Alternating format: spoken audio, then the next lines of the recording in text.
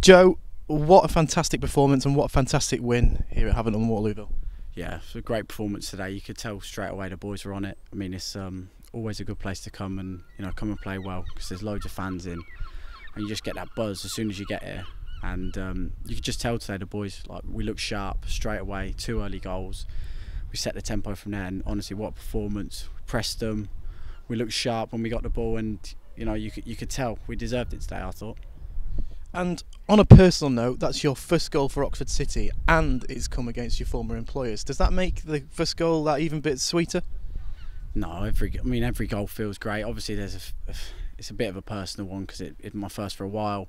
That's more than anything. And hopefully, when it rains, it pours. When you get that first, and it really starts to build your confidence, get scoring in the league again, and hopefully a few more come. But the main thing today was 3 points, good performance, and hopefully we can get a bit of momentum going now and get right back up the table.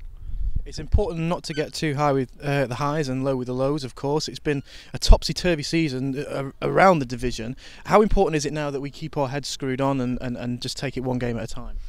Yeah, I mean, we've got to focus now. We've got to keep going in training. We'll have the fixtures will come thick and fast, obviously, and we just got to keep going, keep rolling with the punches. When it's bad, we've got to not get too low. And when it's good, we just got to enjoy it and really grow from this, get a bit of confidence and just keep going, and we'll end up in a good position, hopefully.